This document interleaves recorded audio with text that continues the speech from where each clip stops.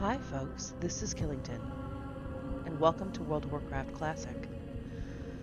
We are beginning our journey today with going through how to play the game, but also just some basic gameplay and leveling up, and we're just going to have a good time. So we're starting today with an undead rogue character, whose name is Killington. And I want to give some basics as to what you're looking at with the user interface, because not everybody's going to know what they're seeing here. We'll start at the top left. This is my character. There's his pretty little face. His name, this is his health. He's got 65 hit points. And as a rogue, he uses energy, and he's at 100% energy right now. This is his level. It is level 1. And that's basically all you need to know about that for now. Over at the top right, we have our mini-map. This text depicts where I am on the map. Here I have the map itself, and as you can see, a lot of it is black, and that's because I'm inside a building. Once we get outside, you'll see that it will open up and it will depict the landscape around me. Here we have a clock. You can click on it if you'd like. You can set an alarm as well. I do like to use 24-hour mode. You can zoom in if you'd like, and you can zoom out, and if you notice, the icon here is me. It is my arrow. It is my character's point of view. And I have my camera facing him right now, but we will change that. Also, nighttime just turned into day. So at 5:30 on this realm, that must be when the sunlight turns over from the night. It does try to mirror real world light nighttime and day hours based on the realm. And if you notice, my realm time is the same as my local time, and that's what I like to do. So over on the bottom on the left, we have our chat menu. I am going to alter this really quick. I'm going to right click here and I'm going to unlock the window. You see this little corner arrow thing came up. I'm just going to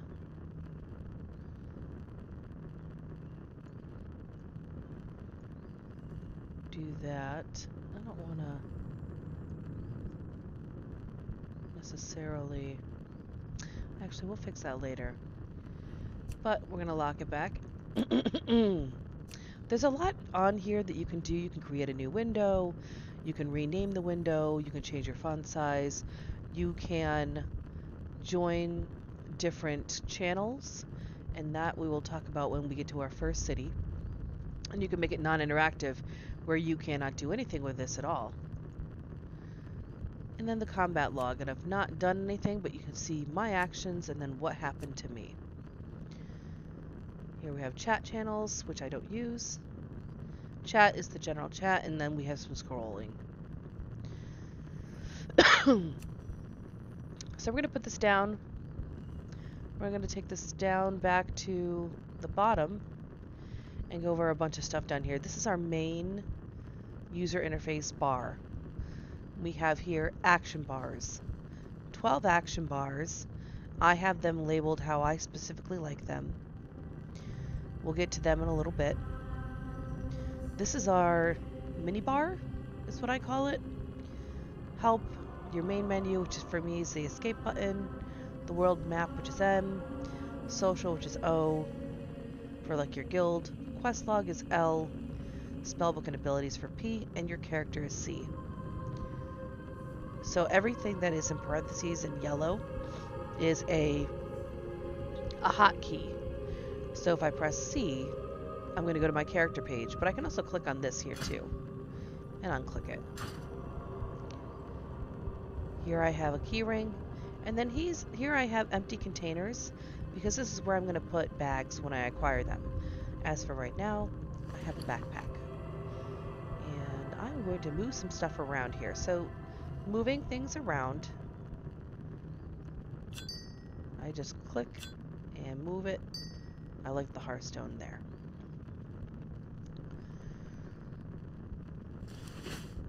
I also like to move some stuff around here as well. But first, I want to open up the rest of my action bars. So I'm going to go to the main menu. Actually, I'm going to hit escape to get there. We're going to go to interface options. Number 1, I want to auto loot. It's the default action when you click on a lootable thing. Body, essentially. But if I wanted to, I could hold down one of these keys to have a loot key. I don't want to. Combat. Let's look at combat. I think we're good there. Display. We are good there. Social. I'm going to block that. Now action bars. I like all of the action bars. Okay. So, I want to move some things around in my action bar. Oh, I do want to turn this up, the font. It needs to be up. Okay. Oh, there we go. I thought I could drag it in a little bit. So that was just a right-click drag up there. So, I am going to, with things that are already placed on my action bar, I can't just click it because that will make me use that button and use that item or spell. So I'm going to hold shift and move it. You see I have numerous action bars now.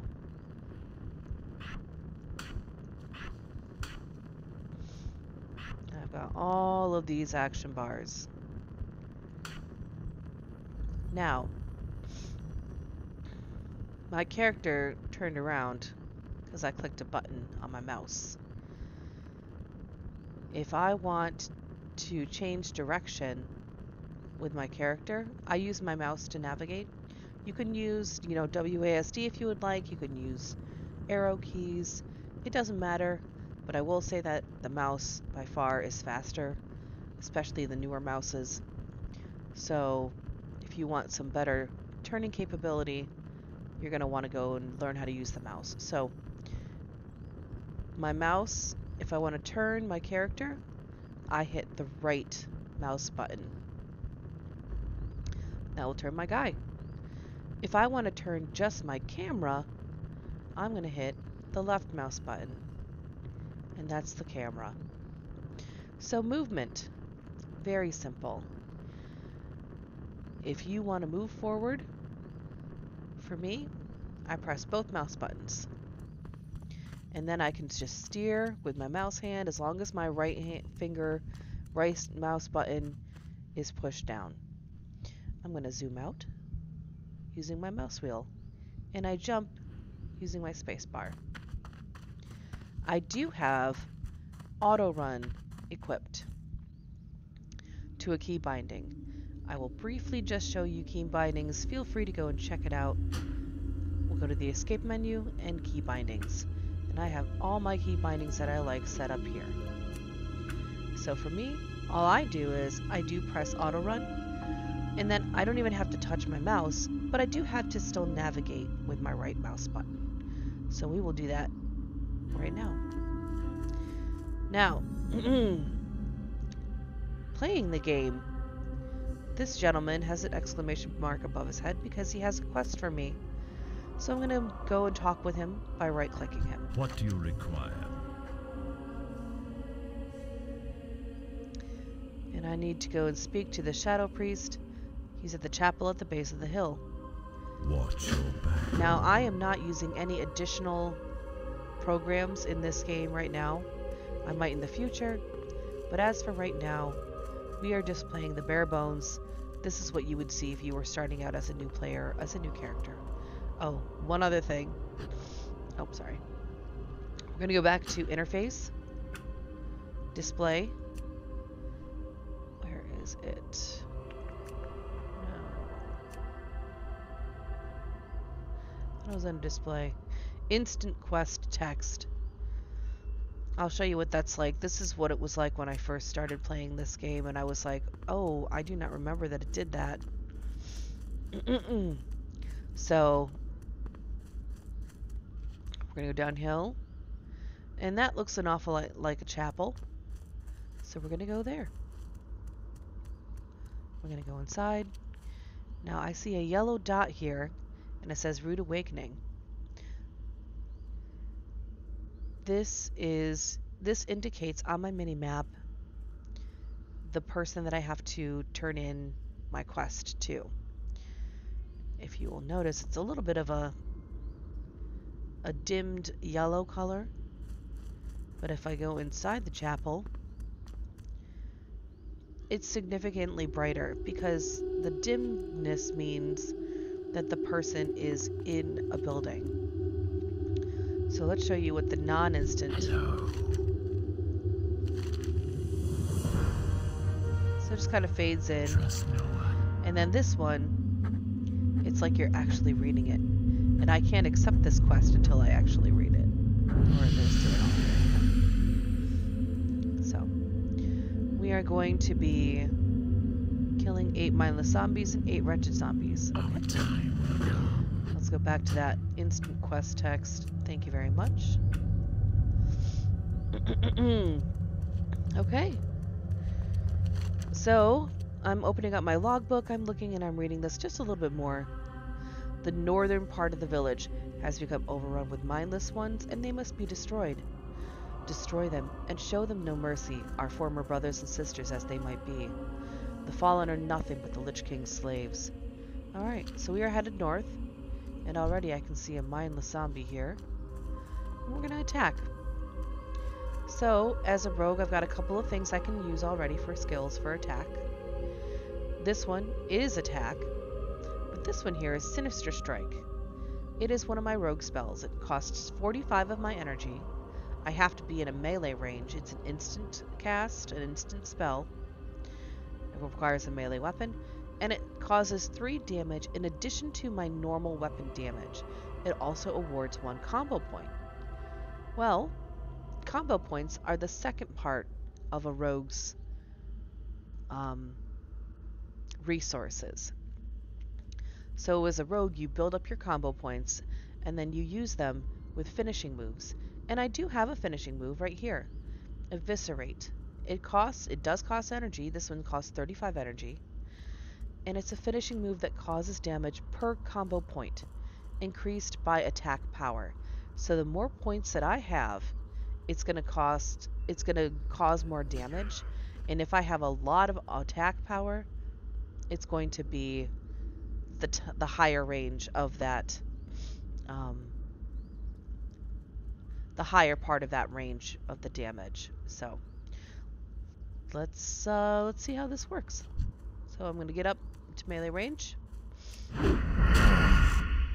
This is what my combo points look like, and we're going to spend it, and we killed him. So we're going to go through and kill a bunch more. We've got a lot of people to take care of here.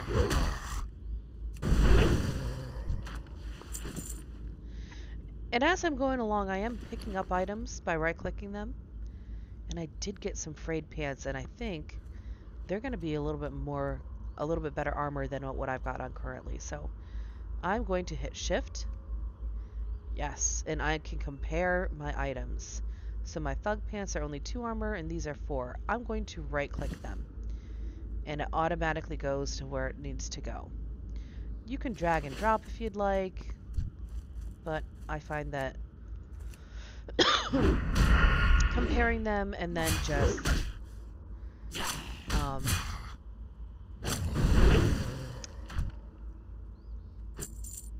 right-clicking it to put it where it needs to go, because it knows where it's supposed to go. That works just fine. The only thing that you would want to possibly drag and drop is for rings and for trinkets, because you have 2 of each. Alright, we've got 4 mindless zombies. We need to get some wretched zombies.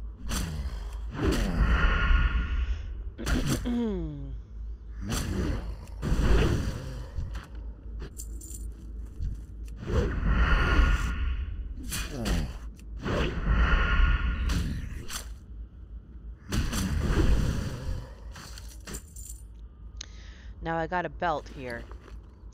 But this belt is mail. I cannot use it. Otherwise, I would put that on.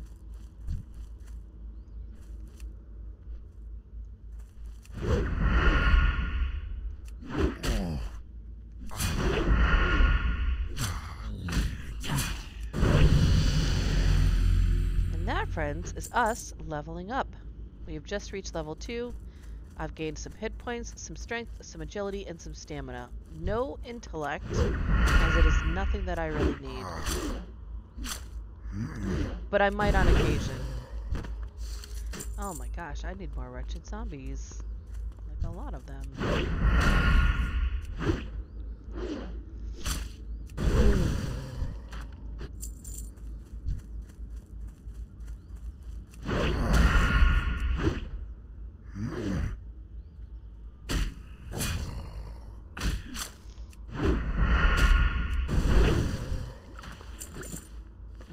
Cloak here, and I just hit shift, but I don't have anybody equipped there, so I'm just gonna right click it.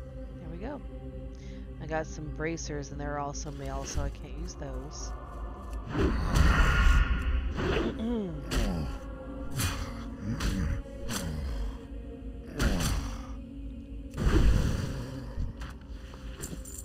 So here we can compare the two. 5 armor and 3 armor. Let's go for the 5 armor. Perfect.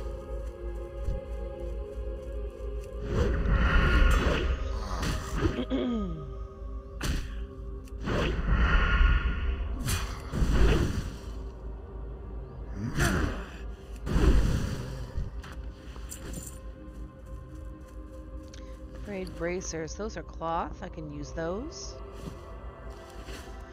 Now I don't optimally want to use cloth for everything because I have the ability to use leather. That is the stronger of the two.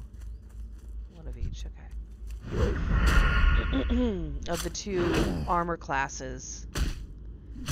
So I'm going to be wanting to really focus on leather if I get that.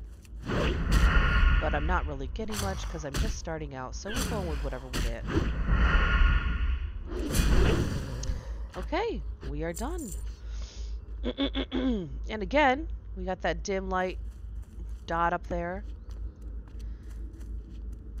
And we are going to go back to the chapel and turn this in.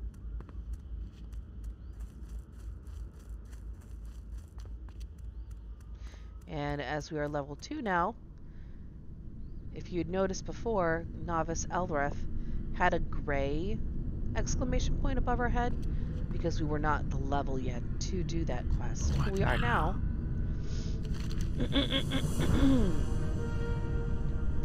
So we have the choice between a couple of different things. We can choose some gloves. We could choose a cloak, but we already have a cloak, so we are going to go for the cloth gloves. I know that it's just cloth, but still. Alright. Shadow Priest Sarvis now has 2 more quests for us. Rattling the rattle cages. We need to kill the rattle cage skeletons. Accept that. And we also have the encrypted scroll. We need to go to our rogue trainer, David Trias. Okay, and then from Novice Elrith.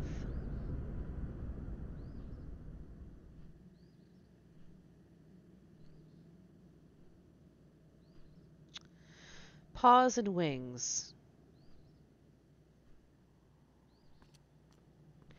Wolves and bats.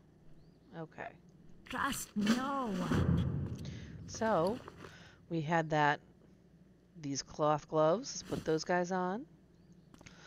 And we got that scroll as well. We can read it. Take care not to ignore my words, Killington. This is the time for subterfuge and deceit throughout all nations. Even our great undercity, everyone loyal to Sylvanas, is working towards creating a new era, one controlled by the Forsaken.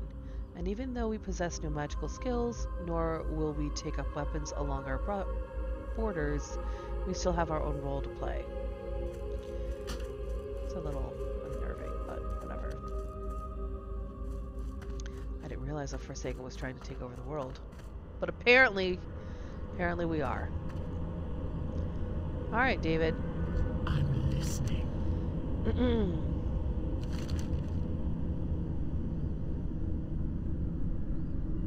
Shadow Stalkers, oh yes. Continue. So we're gonna actually complete this and talk to him again, because he's gonna train us in stealth. I'm gonna train. Okay.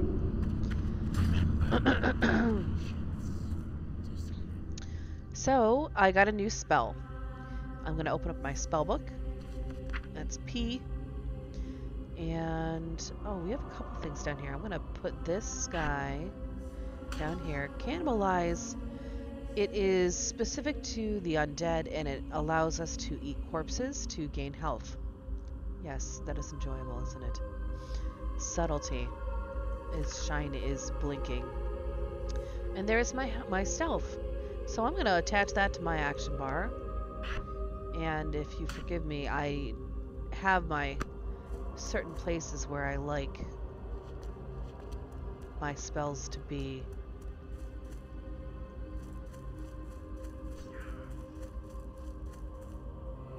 So I will put it where I want it to go.